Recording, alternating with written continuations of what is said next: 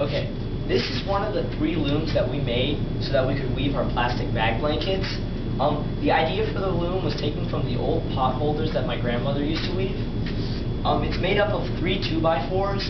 There are 2 on the sides, and there's 1 that was cut in half to make up the top and bottom portions. We also nailed it to the sides so we could tie our bags around them, and these nails are approximately 3 inches apart. Now, we made it 4x6 because we wanted to be the size of the tables that we had. And next time we want to do this, we're going to do it with 6 foot by 6 foot, just because we thought it would be a better size. Now, we also, when we were developing these, we thought that we wanted to make them mobile.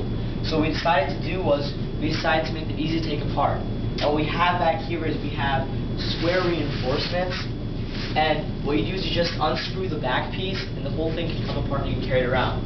We also kept in mind safety, so we made these nails easy to come out so that kids wouldn't get poked while they were carrying them around. Each one of these blankets takes approximately 15 hours to weave in total. It takes 13 hours to tie all the bags together, and it takes 2 hours to weave. And each plastic bag blanket is made up of approximately 400 bags.